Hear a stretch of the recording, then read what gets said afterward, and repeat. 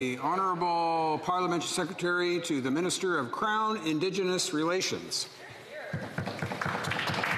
Thank you, Mr. Speaker, and I'm delighted to be here and to see you and my colleagues here as well. And I will be splitting my time with my good friend from Lac Saint-Louis. And I want to start by acknowledging that we're gathered here on the traditional unceded lands of the Algonquin people. And I'm going to keep my my speech, my response to the speech from the throne, to one specific issue, and that is of racism.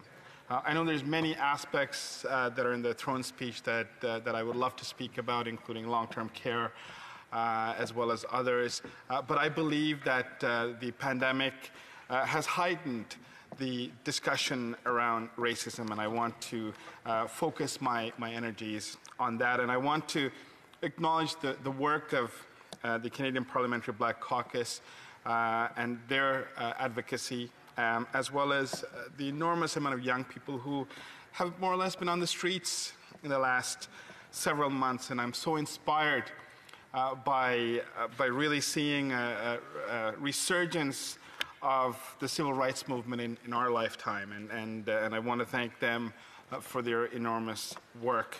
There's three aspects to racism when we talk about racism, and how to tackle it, how to, I would even dare to say, eliminate it. There's really three components that I want to talk about. And first is the idea of eliminating barriers, eliminating the systemic barriers that exist for people to achieve their truest and fullest potential. Secondly, it's about making sure that we equalize the playing field. We have equal support, equal starting point, so that everyone, again, can have the best that they're able to achieve. And finally, it's about empowerment. It's about empowering individuals to climb greater heights and to be able to really get to a point of self-determination where they can control their destiny. But in Canada and in many parts of the world, it's not so simple, because the starting point, in fact, in Canada, for example, I know the leader of the opposition yesterday spoke about how it was his party and his founding leader, Sir John A. Macdonald, who founded Canada. And from his perspective, he may be correct, but it is fundamentally flawed understanding of the history of this country. And when we talk about, for example, the Indian Act, how the Indian Act has disenfranchised First Nations people across this country, from their lands, from their families, from their livelihoods, from their traditional ways of life, to the loss of language and culture. This is systematic.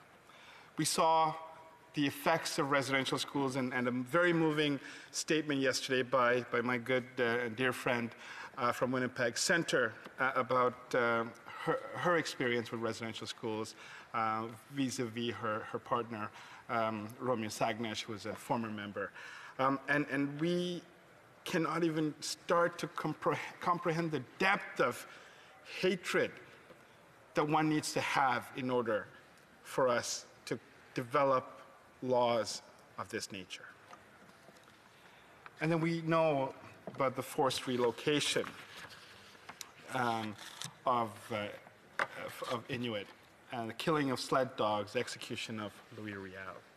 And these are, again, moments in time. But one would think that COVID is colorblind, that COVID is a pandemic, is a virus that doesn't see color, that doesn't discriminate based on one's identity. But we know that's incorrect. And we have statistics. We have excellent statistics from the United States, from the United Kingdom. We are emerging to have some statistics from Canada. Ontario Public Health, for example, has said that people in the most ethnically diverse neighborhoods were 3 times higher than get COVID-19 than those in the least diverse neighborhoods. In Ottawa, 66% of those local COVID-19 patients were racialized, whereas their population is only 54%. In Toronto, for example, a staggering 83% of COVID-19 cases between May and July were that of racialized people, even though they only constitute 52% of the population. And according to the same data, Black people had the highest share of COVID-19 cases, 21%, which, to put it in perspective, they constitute in Toronto, for example, 10% of the population. So COVID too has demonstrated the racialized outcomes that we see in many other aspects of our systems.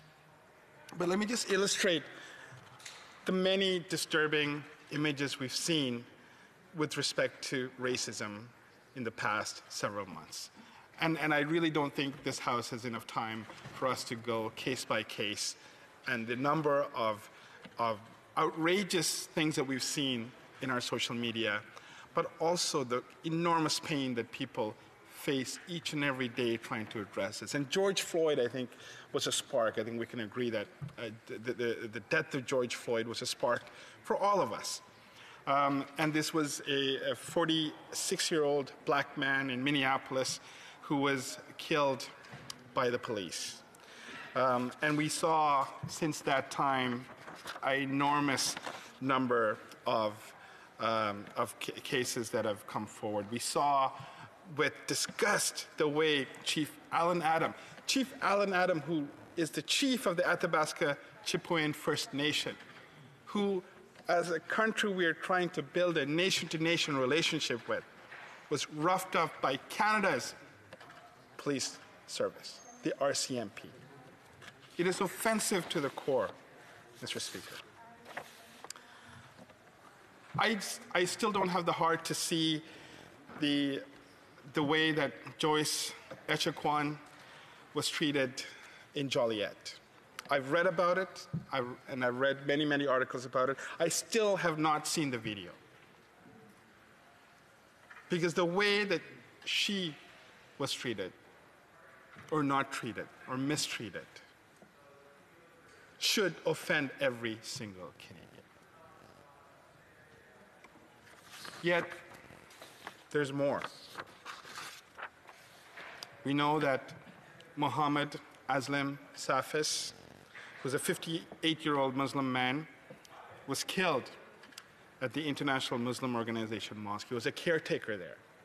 And he was killed on September the 12th by a neo-Nazi on an Islamophobic attack. And there's Mona Wang, there's Ijaz Chowdhury, and there's Regis Korshinsky-Paquette, who were all died because of wellness checks. And we know that many incidents of hate, motivated by hate, takes place across the country. So today, we're at a crossroads. We're at a crossroads in the world, but we're also at a crossroads in Canada. This is the time for us to recommit, and as the Prime Minister said in the throne speech, redouble our efforts to address the root causes of racism. And it's not going to be easy, and it's not going to be overnight, but it needs to be coordinated, and it needs to be an all-out Canadian effort. It needs to start by acknowledging that systemic racism is there. That is not up for discussion.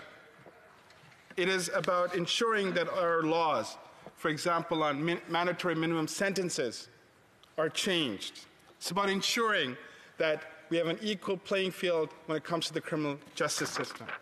It's about ensuring that we continue on the path towards reconciliation, ensuring that we bring into law the United Nations Declaration on the Rights of Indigenous Peoples. It's been far too long we've avoided these conversations, but it's important that we take bold steps today and build on the many things that we've done in the past, including the National Anti-Racism Strategy. But that's not enough. We need to continue on this path, Mr. Speaker, and I hope my colleagues across the aisle will continue to work with us on this and to ensure that we're able to build a country that will work towards eliminating and empowering and equalizing matters for Canada's Indigenous people as well as Black and other racialized minorities. Thank you, Mr. Speaker.